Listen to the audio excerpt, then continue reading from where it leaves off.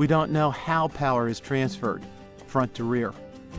We don't know the answers to these and other questions because manufacturers consider that information proprietary and typically do not make that level of information available to the public. This roller mechanism has been designed to help us find the answers to those questions. These rollers allow us to study, in a laboratory setting, vehicle behavior and how various all-wheel drive and traction control systems operate under slippery situations such as ice. Keep in mind that how each vehicle behaves in the laboratory setting and how the vehicle behaves on various road surfaces. Comparison, we will look at the 2008 Honda CR-V.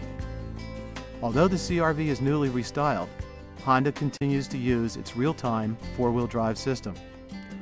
Remember that the manufacturer provides no public information about how the system works, but we can tell you that it is front-wheel drive until the front wheels slip and begin to lose traction. It is only then that the real-time four-wheel drive system will transmit power to the rear wheels. Let's see if we can validate that.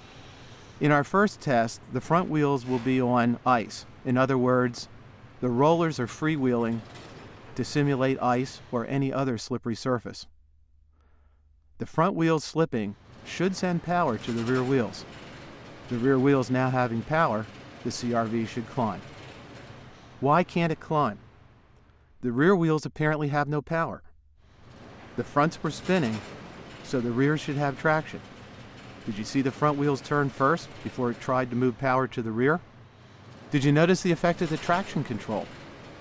It appears that the traction control is taking control away from the driver and going through a series of tests, slowing the front wheels down to find traction, not finding traction, then speeding up the wheel, and repeating this process until traction is found. So in this laboratory setting, we can surmise that the center differential in this vehicle is not capable of transmitting enough power to the rear wheels to climb up the ramp.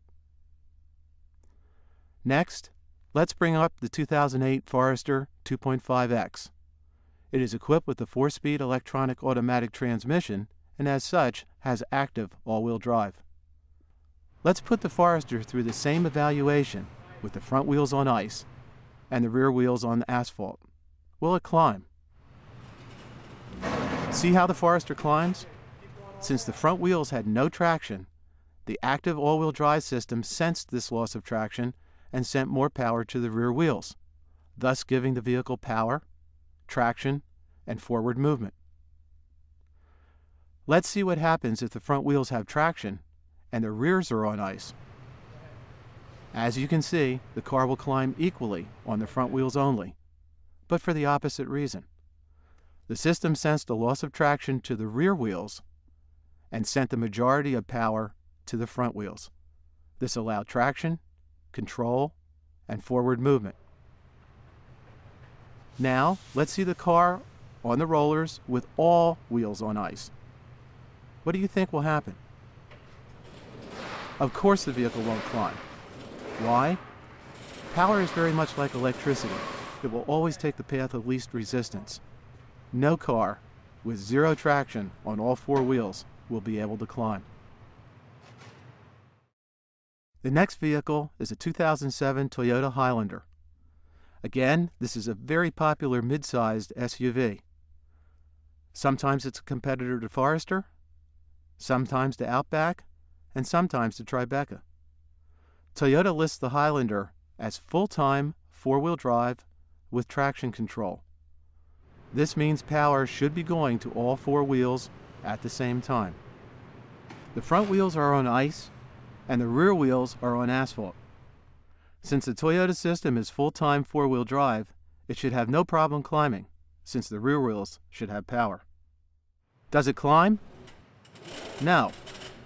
Just like the CR-V, it is not able to transmit the torque to the rear wheels. But did you also notice what the front end was doing? It was moving side to side. That signals to us that there is evidence of torque steer. This is caused by an asymmetrical drivetrain layout. The engine is mounted transversely with a heavy transmission on the driver's side and unequal length axle shafts to the front wheels, a long axle to the right and a shorter axle to the left. Did you also hear how the engine speed went up and down? That's the traction control operating. And really, the driver is keeping a constant throttle. Don't believe me? Let's take a look inside the vehicle. Look at the driver's foot on the accelerator, but listen to the engine. The accelerator is literally on the floor at full throttle. Note how the traction control system takes control away from the accelerator. This is all caused by the traction control system reducing engine power in an effort to regain traction. A rather simple approach. Remember, this is a full-time four-wheel drive vehicle. It should have been able to assess the situation, and the vehicle should have been able to climb. But in this laboratory evaluation, it could not. The next vehicle is the 2007 Volkswagen Passat 4Motion. 4Motion is Volkswagen's version of full-time all-wheel drive. And it's really a combination of traction control, stability control, and all-wheel drive all in one package. Although its operation is different, 4Motion most closely approximates the system we have in the legacy 2.5 GT, which is variable torque distribution all-wheel drive with vehicle dynamics control. With the front wheels on ice, the rear wheels should have traction. Let's see what the Passat will do. Okay, it climbed with no problem. But isn't that interesting, especially when compared to the Highlander, which was a bigger, heavier vehicle? Remember, the Highlander was four-wheel drive too, and its system could not effectively assess the traction requirements to send power to the rear. Volkswagen has made claims that if only one wheel has traction, the car will move. Let's see. Let's give traction to only one front wheel. Will it climb? No. In this laboratory setting, the 4Motion system is not able to transmit enough power to one wheel to do that. Again, the system is trying, but is having difficulty succeeding. Let's give traction to the other front wheel and give it some gas. As you can see, the system is trying, but again, the vehicle cannot climb. Now let's see if one rear wheel having traction can validate VW's claim. As you can see, the car tries to climb. The wheel shakes slightly, but the 4Motion system won't transmit power. What could be the reason? Well, for 2007, the engine was resituated transversely, with the gearbox on the driver's side.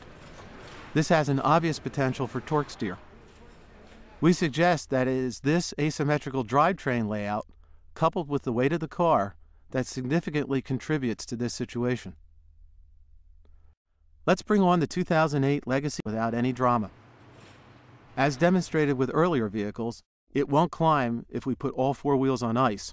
So let's skip through this test and go directly to testing of one front wheel. Although Subaru does not claim that as long as one wheel has traction, the vehicle will move, let's see if we can validate that claim anyway.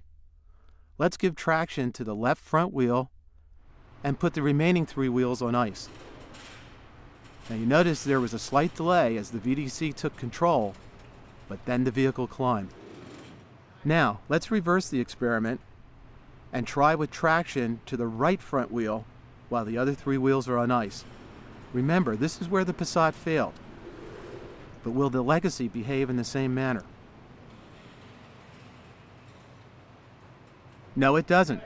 In this particular situation, the Legacy can climb. That's because the Legacy has a symmetrical drivetrain layout.